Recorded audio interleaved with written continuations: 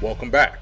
This is KD Drummond of bloggingtheboys.com, and we're here to talk about the three hot storylines from the early offseason for the Dallas Cowboys. There are some changes that are going on right now, and I think we need to speak to those. First and foremost, we're going to cover what Jerry Jones said at the beginning of the offseason, that things were going to get very uncomfortable around Valley Ranch. Obviously, Valley Ranch is the Cowboys headquarters in Texas, and that's where the coaching offices are, and things got very uncomfortable pretty quickly this offseason. When Black Monday happened, which was really the first day of business after the regular season ended, there were a lot of coaching changes that happened. Lovie Smith got fired in Chicago. The Arizona staff with Ken Wisenhunt, they were let go, and the GM was let go. And I immediately took to Twitter and I said that I wouldn't campaign for Rob Ryan to be removed from his duties as defensive coordinator, but I wouldn't cry about it either. Lo and behold, a week after that, Rob Ryan was let go, and the Cowboys have now brought in Monte Kiffin to run the Dallas defense. This, of course, brings a switch from the 4-3 defense to from the 3-4 defense to a 4-3 defense, better known as a Tampa 2, which Kiffin and Dungy created in the early years, and it was kind of a spinoff of some other defenses they had worked with, but it was developed based on the cover 2 defense, and then they actually brought a proponent of dropping the middle linebacker into coverage to allow the safeties to better cover the sidelines of the field. There's going to be a lot of zone play in this defense as opposed to man-to-man, so hopefully you're going to see a little bit less of the confusion that we've often seen over the past few years of Dallas defenders looking at each other, pointing to each other on whose responsibility was supposed to be to cover a guy. They're all going to have basically zones to cover as far as the linebackers and the secondary are concerned. Brandon Carr, Morris, Claiborne, they need to be more physical. They need to be probably better tacklers than what you saw from Claiborne in his rookie season, but there's still going to be a lot of opportunity for both of them to play bump and run coverage, to press at the line and then bail out and retreat back into zones, things of that sort. Obviously, the key is going to be Sean Lee. He's going to be the middle linebacker, the Mike as we call it. He's going to be roaming all over the field, making plays into the secondary, things of that sort. You can also look for Bruce Carter, who will be the weak side linebacker, the Will. He'll be making a lot of plays. He'll be a lot of the plays will be funneled to him as a basic tenet of the defensive scheme for the front four. They're going to kind of funnel things towards the weak side linebacker, so you can expect him to make a lot of plays in this defense. Cowboys, they also brought in Rod Marinelli, the former defensive coordinator for Lovie Smith. He was actually with both of the guys in Tampa Bay. He was under Monte Kiffin before. He'll be the new defensive line coach. He replaces Brian Baker. He'll be looking, obviously both of them, the entire defensive scheme will be predicated on the front four being pass rushers. They're going to be looking for a lot of penetration from the front four as opposed to the 3-4 defense, where a lot of times one or two of the defensive ends, the 3-down linemen, would be more in run stopping mode and trying to take on two offensive linemen at the same time.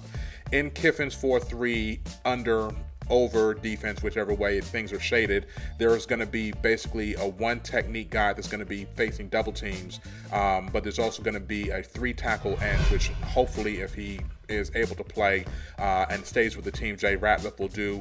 Then you'll have your 5 technique defensive ends, DeMarcus Ware, possibly a more run stuffing guy like Jason Hatcher, or you could even see Anthony Spencer coming back and playing that role on the opposite side. A lot of times you'll see bookend defensive ends, such as what Indianapolis did with their version of the defense with Robert Mathis and Dwight Freeney, with them being penetrating defensive ends. It does leave you susceptible to the run, but in today's NFL, it's becoming less of a hindrance to be susceptible to the run if you can get to the quarterback and hurry him, and you can make big plays and create big turnovers. There's also the philosophy, obviously, that I referenced earlier with Jason Hatcher playing, or maybe even last year's rookie Tyrone Crawford, who was drafted for his versatility, that they would be more run-stuffing type of guys, but they still have the ability to pressure the passer. So you could be seeing a lot of dynamic things out of this defense. I think that the fact that they kept Matt Eberflus, who was supposedly, or reportedly I should say, the X's and O's behind Rob Ryan's madness. At the end of the season, it was rumored that Rob Ryan wasn't even attending the defensive meetings and Matt Eberflus was running them. They also kept the DB's coach Jerome Henderson, who was brought over with Rob Ryan. So those two defensive assistants, who the Cowboys are very high on, they stayed under Monte Kiffin, and they, as I said, they brought in Kiffin and they brought in Rod Marinelli. So it's really a crack staff. Another thing that we want to talk about this offseason very quickly is the contract situations of two guys, mainly one that I mentioned before, Anthony Spencer, and then Tony Romo. Now, Spencer is a free agent. He was a free agent last year. The club franchise tagged him. He got around $8.8 million, something of that sort. If they franchise him again, it's going to be $10.6 million, which is a pretty hefty price to pay. I don't know if the Cowboys are going to be able to keep him, because when you look at the contracts of 4-3 defensive ends, they're actually pretty high compared to 3-4 rush linebackers. And if you're considering the fact that you might want to have Anthony Spencer playing as a Sam linebacker, the strong side linebacker, which is a role that he often did play with Dallas in the previous years, then you're going to be looking at putting him in a price range that's really not where other Sam linebackers are paid. There is a little bit of historical precedence to somebody of Spencer's size playing the Sam linebacker. New England did it with Dante Hightower, their rookie from this year. I have an inside source that actually told me that New England kind of molded their draft picks of Chandler Jones and Dante Hightower around the Cowboys' combination of DeMarcus Ware and Anthony Spencer. So we'll see if that's something that they choose. Reportedly, they are in contract negotiations, but that doesn't mean it's going to happen. We'll have to keep a close eye on that to see how it goes. Another contract that we need to pay attention to is Tony Romo. He has 1 year remaining on his deal.